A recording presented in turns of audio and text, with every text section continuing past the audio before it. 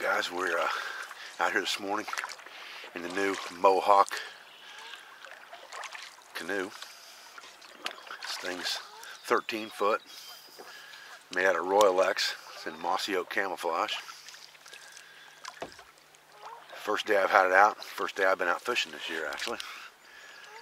So I thought maybe we'd just cruise around a lake that I haven't fished yet and just kind of take a look and see what's out here and see if we can maybe get something to hit this morning. Just take our time and cruise around and see what's out here. Traveling real light this morning. I got the camera, pole, just a little bit of baits, some artificial lures, not very many, small package. This canoe weighs 38 pounds, guys. 38 pounds, 13 foot long, 38 pounds. Very easy to portage, very easy to use, very easy to put on and off the top of my Jeep. Nothing to it, it's beautiful.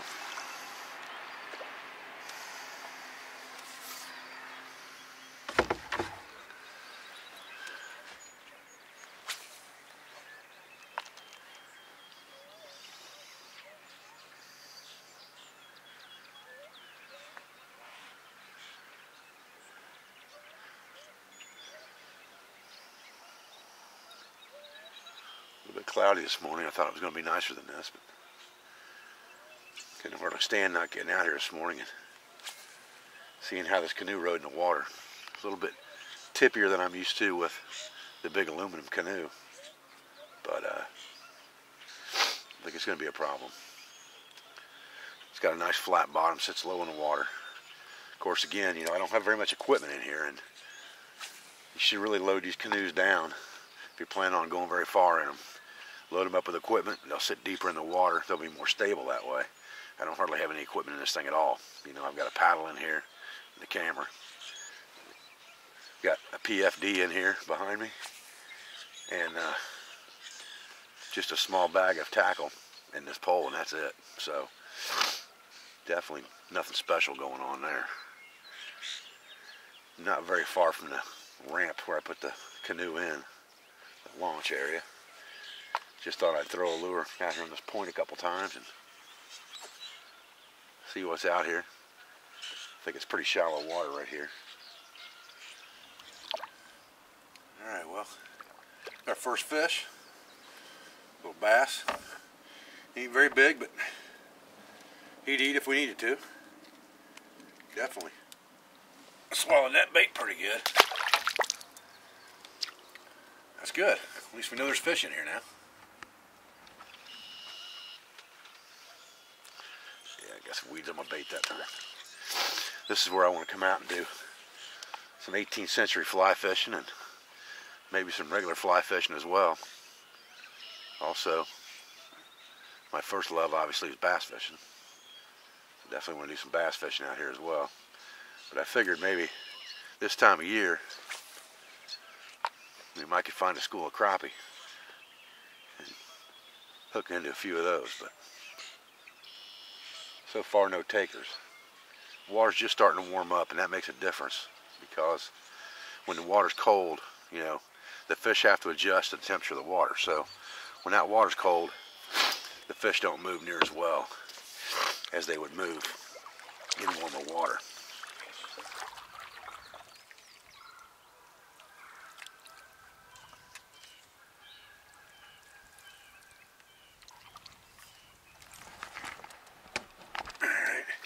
Another one right here.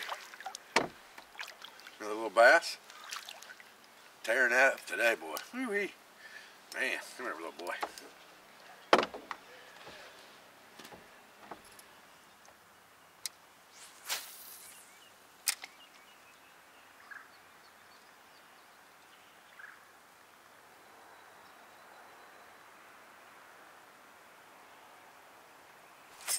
Oh, is that another hit? Missed him.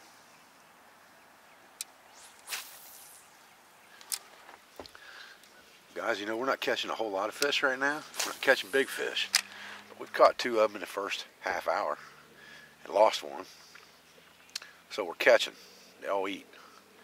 As long as you can consistently put fish in the boat or on the bank, you're not going to go hungry. I think that's the important thing to remember.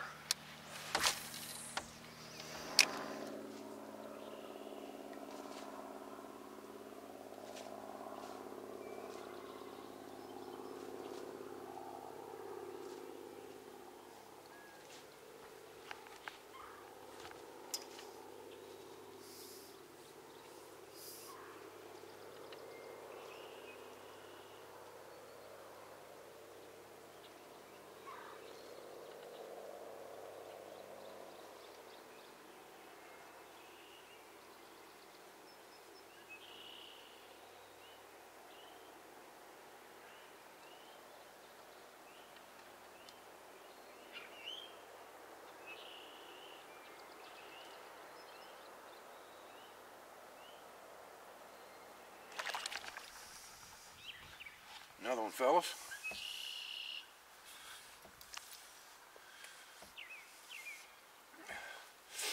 One in the boat, you.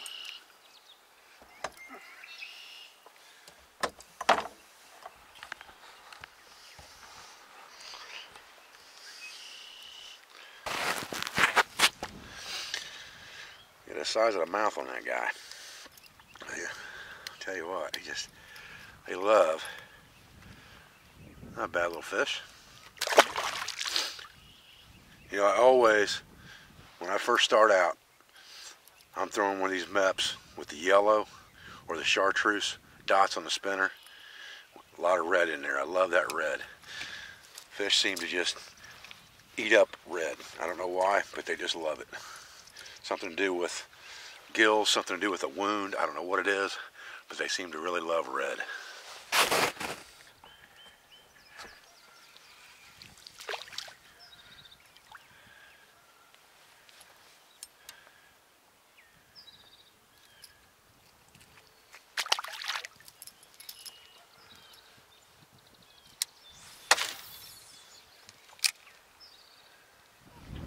Guys, I tell you what, I sure enjoyed fishing with you today, and we caught a few.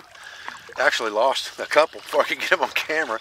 Hung them and then had to turn the camera on, and the time I got the camera on and situated in place, they got off the line. But that's the way it is. It's all in good fun for sure.